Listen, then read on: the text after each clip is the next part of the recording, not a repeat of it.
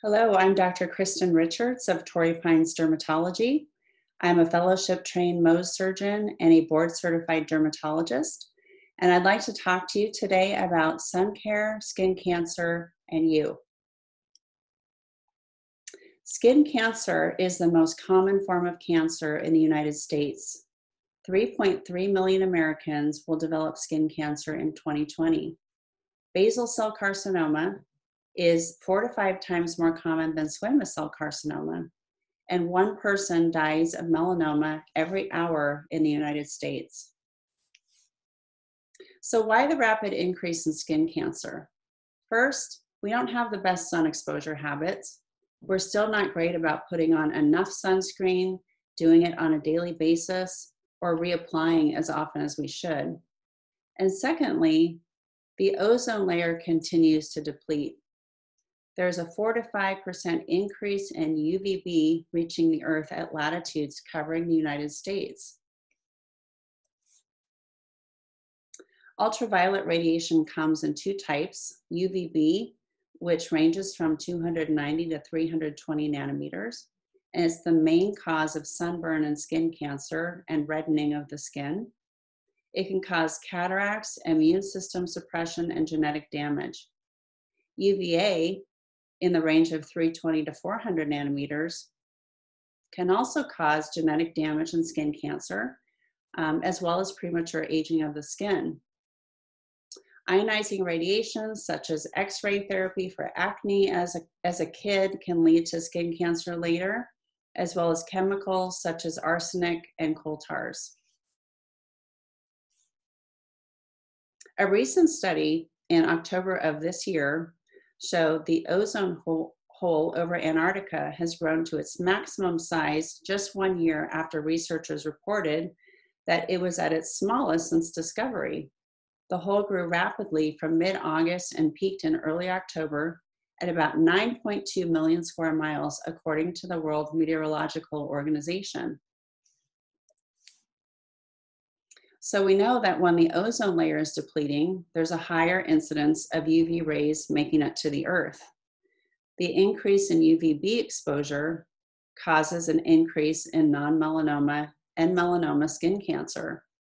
There are also higher rates of eye disease, such as cataracts and retinal melanoma, premature aging of the skin, and damage to the immune system, because the immune system can no longer function the way it should, and instead it's immunosuppressed. You might notice after a long day of sun exposure that herpes simplex cold sores come out more commonly, and this is a result of the sun suppressing the immune system, preventing it from fighting off the virus that leads to herpes simplex. So we can see that UV exposure on the skin leads to both premature aging and skin cancer. UVA rays tend to go deeper in the skin. They can penetrate to the deeper levels of the dermis, and UVB tends to be more superficial, which causes the reddening of the skin. But both rays ultimately can lead to mutations in different skin cells, and as a result, different types of skin cancer can be produced, including basal cell carcinoma, squamous cell carcinoma, and melanoma that comes from melanocytes or pigment cells being mutated. On the picture on the right, you can see that the left side of her face is much more damaged than the right. Interestingly, as a Mohs surgeon, I do much more surgery on the left side of the face than the right, simply because people drive without their sunscreen on. So they get much more exposure on the left side of the face than the right. So it's another reminder when you see this kind of a picture to make sure that you're putting your sunscreen on every single morning before you even get dressed, on the face, the neck, the ears, and any of the extremities that have sun exposure. A lot of primary care physicians will tell their patients, go ahead, get a little sun. It's good for your vitamin D levels. We as dermatologists take issue with that because ultimately any amount of sun exposure can lead to more UV mutations in the skin and different forms of skin cancer. It's really much safer just to take a vitamin D supplement or get your vitamin D from different food sources including those pictured in this slide: salmon, eggs, mushroom, fortified milk, or simply just take a vitamin D3 supplement in the range of 800 to 1,000 international units per day. That way you still get your vitamin D, you boost your immune system, you increase your bone health, but you're not damaging your skin in the process. So there are two types of common non-melanoma skin cancers.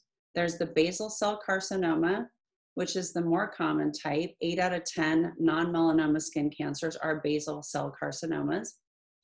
And there are different subtypes pictured here. We have nodular, pigmented, infiltrative, and superficial.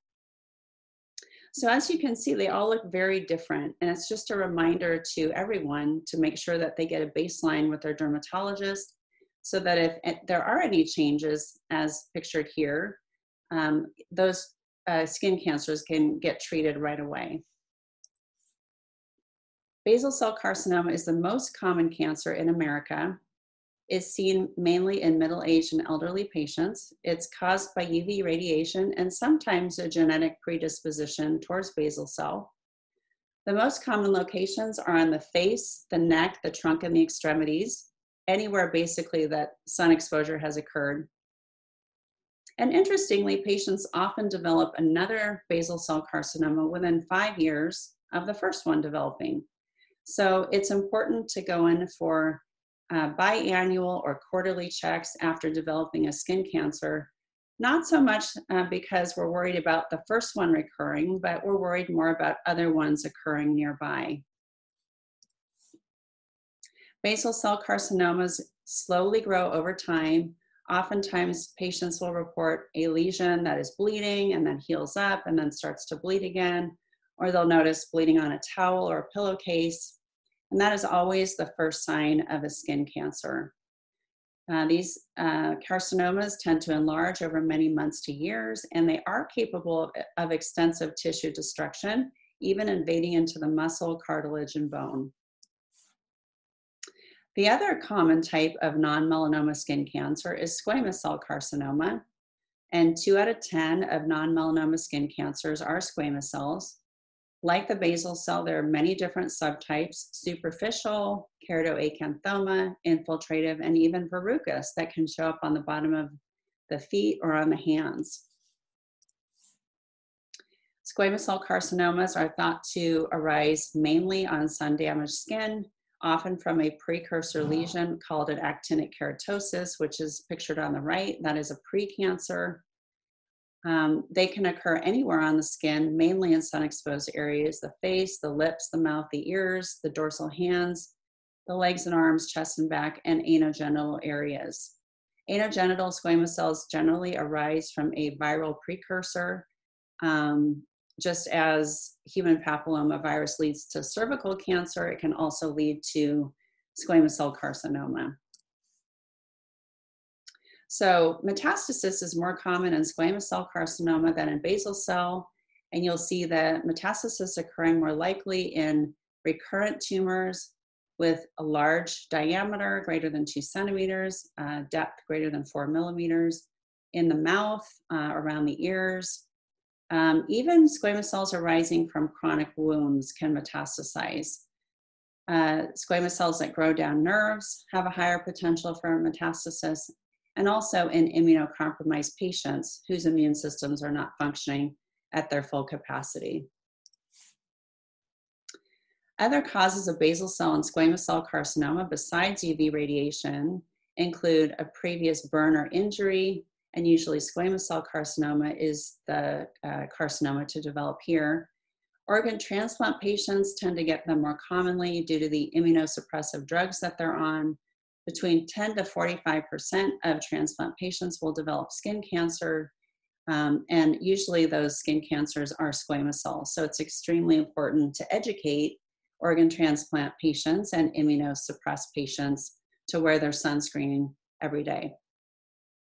As we saw in the previous slide, human papillomavirus can be another cause, and then other inherited rare diseases such as xeroderma pigmentosum, basal cell Nevis syndrome, and even albinism When you lack pigment in your skin, it's very difficult to block the sun, and you're much more predisposed to developing skin cancer. So even though a skin cancer may appear very innocuous on the surface, sometimes it is just the tip of the iceberg. And what you see at the surface is actually just a very small version of what's really going on underneath the surface. And that lesion can be much more extensive and invade much more deeply than you would think by looking at the primary lesion. So it's extremely important when a small lesion appears on your skin that's bleeding and doesn't heal up, that you have that checked by your dermatologist, so that you can catch that lesion early instead of at the later stages.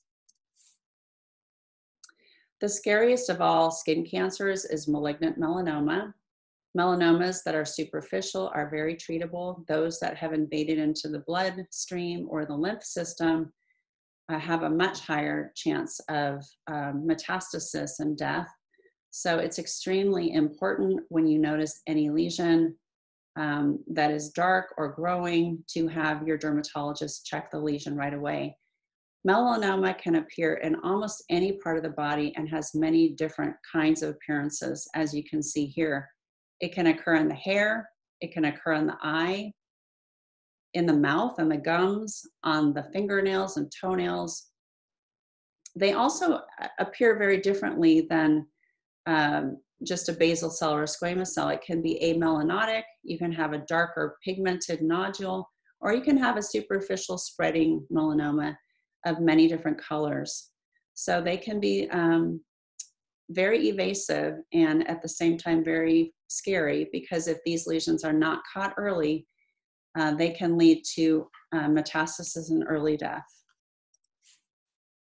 The projected numbers per the American Cancer Society for 2020 were over 100,000 patients diagnosed, with over 6,000 deaths, with men having more than women.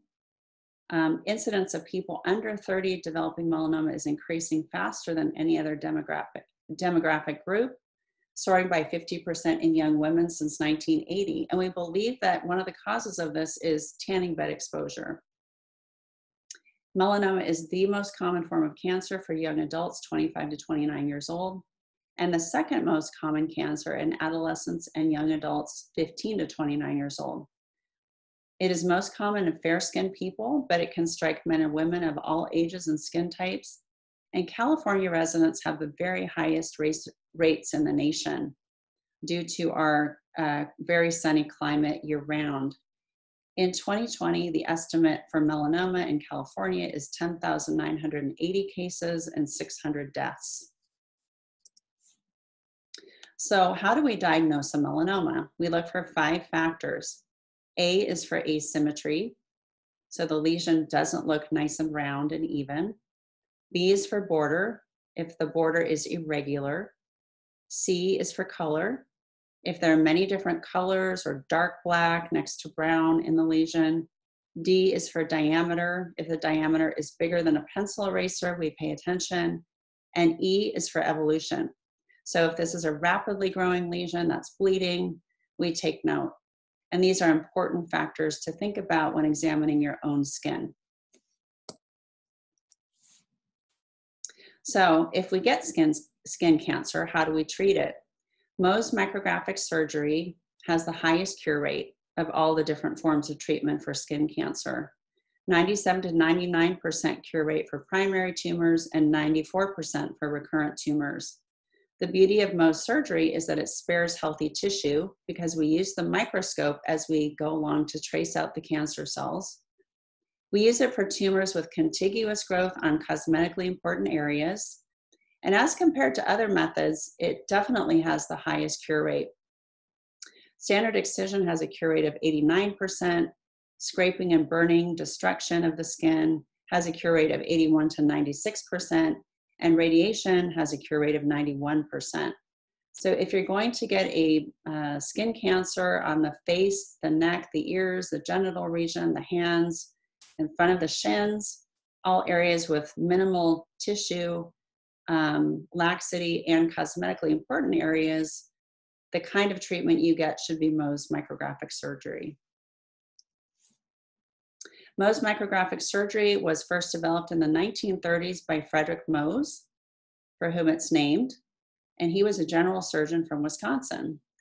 The technique has been refined considerably since its inception. It's a labor-intensive, long procedure. However, we get excellent results with very, very small recurrence rates.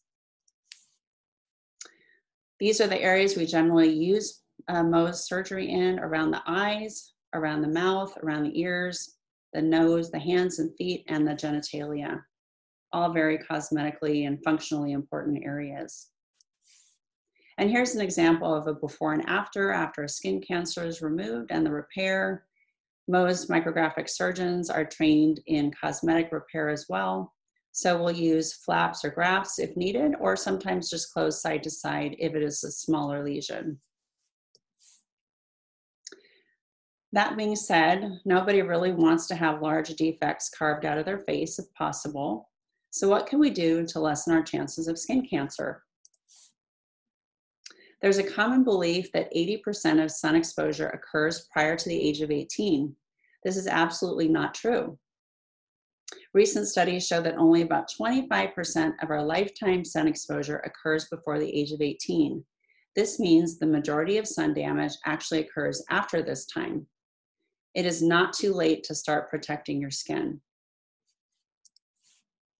Remember that there's no such thing as a healthy tan. Tanning of any sort damages your skin. What happens is the UV rays enter the skin, and then the melanocytes in the skin, or the pigment cells, produce melanin to try to block the sun's rays from coming in. But if the UV rays exceed what can be blocked by your melanin in your skin, you'll get a sunburn. And any sunburn indicates UV radiation, mutations in the skin cells, and a higher propensity towards skin cancer later.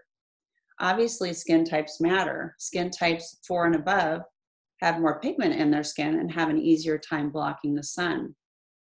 Skin types 1 through 3 are much more susceptible to skin cancer as they don't have enough pigment in their skin to block the sun. It's extremely important to avoid tanning beds. Just one indoor tanning session can increase the risk of developing skin cancer, melanoma by 20%, squamous cell carcinoma by 67%, and basal cell carcinoma by 29%. In 2009, the World Health Organization classified tanning beds as carcinogenic to humans, and in 2011, Governor Jerry Brown banned all teenagers from the use of tanning beds. Remember, spray tans are a much better option, and many of the newer spray tans look very natural. So it's really important to avoid the unregulated damage that a tanning bed can cause. So sunscreen should be all of our best friends. The best form of prevention against skin cancer and early aging is proper use of sunscreen. One of the problems with sunscreen is that people don't put on enough and they don't reapply frequently enough. So it's extremely important to use at least a shot glass of sunscreen to cover your entire body when you're going to the beach, and to reapply every 2 hours if you're swimming or sweating. More importantly, though, is that daily protection with a sunscreen that's cosmetically elegant, that you like, is your very best way of avoiding skin cancer and premature aging of the skin. And I tell my patients before I even get dressed in the morning, I have my sunscreen on my face, my neck, my chest, and my arms if I'm wearing short sleeve shirts, to make sure that I'm not working around clothing lines and not getting enough sunscreen on. So remember, apply enough for an entire body at the beach. A shot glass amount is correct. Choose a broad spectrum UVA, UVB sunscreen with an SPF of 30 or greater. Reapply every 2 hours when sweating and swimming, and seek the shade if possible. Remember, sunscreen should be an everyday phenomenon. Most of our UV exposure comes from daily small exposures while walking to the store and driving. And a sunburn is really not necessary to get skin cancer. It's just cumulative rays over someone's lifetime that eventually add up into enough mutations and finally into skin cancer. When you're driving, the windshield blocks 94%, but the driver's side only blocks 71%. So as you can see in the picture below, This woman has much more severe sun damage and premature aging of her skin on the left side. And as I mentioned previously, we Mohs surgeons do much more surgery on the left side of the face than the right because of driving without sunscreen. So find a sunscreen you love and make sure you put it on every day. What is SPF? SPF is a rating for sunscreens that stands for sun protection factor.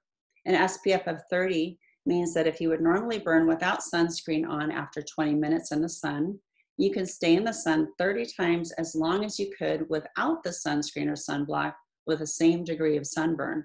And it measures UVB, not UVA. In June of 2012, the FDA changed their regulations on sunscreen because buying a sunscreen was extremely confusing to consumers. There were way too many labels and way too much wording that didn't make sense to people buying sunscreen. So they established 3 broad categories that are now on all sunscreen labels. The first one is broad spectrum. And to determine whether or not over-the-counter sunscreens can be labeled broad spectrum, it has to have an SPF of 15 or higher and protect against UVB and UVA, not just UVB. If it only protects against UVB and or has an SPF between 2 to 14, it is not considered broad spectrum. And the FDA will include on the label that the product does not adequately protect against skin cancer or early aging. The second factor on the bottle is whether or not the sunscreen is water resistant. And there are 2 categories. The sunscreen is either water resistant at 40 minutes or at 80 minutes based on testing. So we can no longer have terms such as waterproof, sweatproof, sunblock, or instant protection listed on sunscreen bottles because they are misleading terms. The third factor is an SPF higher than 50 will only be labeled 50 plus, not 80, not 100, because that gives consumers a false sense of security. If they think they have 100 on their skin, they think they can go to the beach all day, lay out in the sun, and not reapply. Ultimately, those are the consumers that get the most sunburns because they're not reapplying after swimming or sweating every 2 hours, thinking that their SPF 100 has them covered. So there's not adequate evidence that extremely high SPFs make a difference in protection. And these regulations do not apply to sprays, towelettes, washes, or shampoos with SPF. Another thing we can do to really protect ourselves is use UPF clothing. And UPF stands for ultraviolet protection factor. And it indicates how much UV radiation, both UVB and UVA, a fabric allows to reach your skin. For example, a UPF 50 fabric blocks 98% of the sun's rays and allows 2% or 1/50th to penetrate, thus reducing your exposure risk significantly.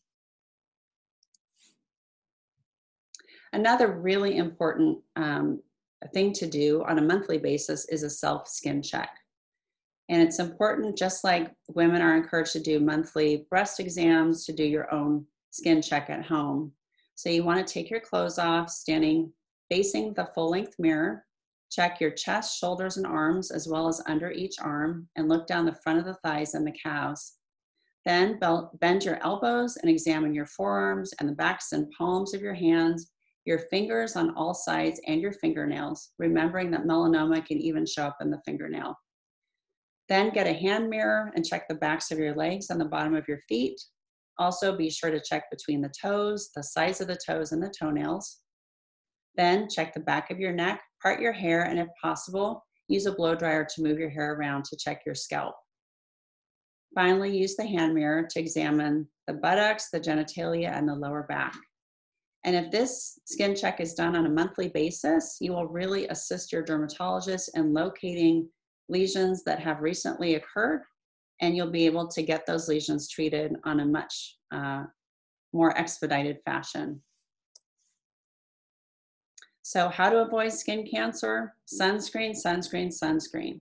Remember to reapply every 2 hours, to put on enough, and to get in the habit of wearing a sunscreen that you like on a daily basis. Second, sun protective clothing. When you're at the beach, use rash guards, leggings, hats, and sunglasses with a UPF of 50 or greater. And finally, don't forget to visit your friendly dermatologist for your yearly or your biannual or your quarterly skin check. And if all of these things are done, we can definitely decrease the rates of skin cancer and improve the quality of our patients' lives. Thank you for your attention, and here's to excellent sun protection.